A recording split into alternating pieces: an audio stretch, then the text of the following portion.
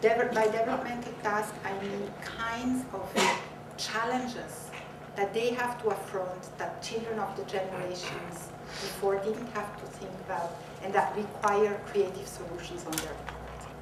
One of them has to do with mobility, with the fact that they are grown up in a neo-nomadic culture, and we can talk about it. I know the word is too fashionable, and it doesn't apply in the same way in different countries, but what I mean by it is that multiple mobilities, multiple identities, sometimes not knowing, having a disruption of the kinds of communities, groundings that we are used to.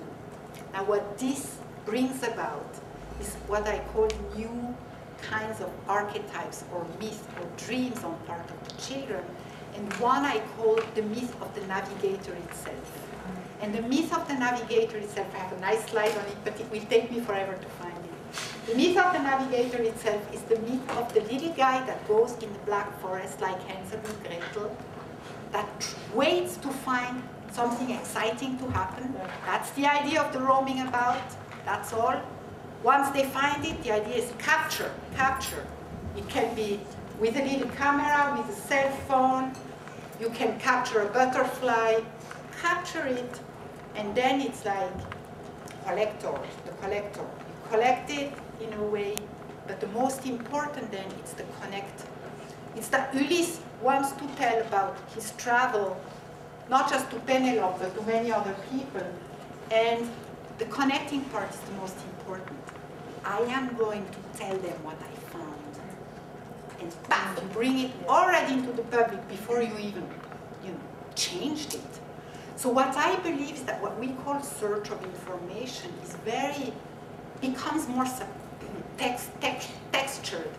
If we think of it as this desire for roaming, in the way that we like to roam about in a city when we are a tourist, to find treasures, places that we like, and then capturing them and sharing it with other people. So that's a bit far-fetched, but to me it explains this incredible, almost absurd, how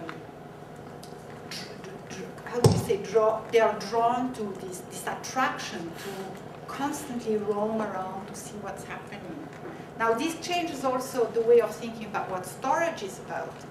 Yes, they do collect. Yes, they do collect. But I like to give this substance to it, to give the meaning to it, and it's the same with connecting. I think connecting has a lot to do with attachment and detachment. I cannot not be a psychologist here. And one of the second myths is that children need different types of transitional spaces to actually explore in a very deep way the feeling of being, the thrills of being detached, feel free, but feeling disconnected and out of touch, or being grounded, but then being stuck and not being able to move about. Now, these have been archetypes.